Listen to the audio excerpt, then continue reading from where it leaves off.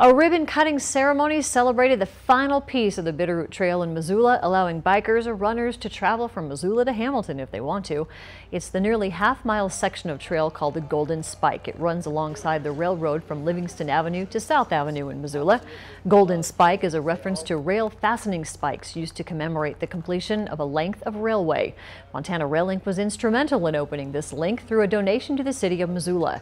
So now this 50-mile trail is open from North Missoula all the way to Hamilton. Non-motorized connection for people commuting, recreating, and just getting around the neighborhood. So we're very excited to have it happen.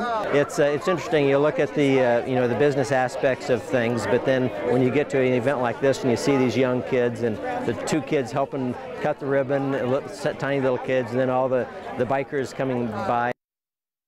Missoula Bike and Pedestrian Program Manager Ben Weiss led a young group of bikers on an inaugural ride along the newly opened stretch of the Bitterroot Trail. In addition to the trail, though, there's going to be a railroad-themed park and playground that should be finished and ready to go this fall.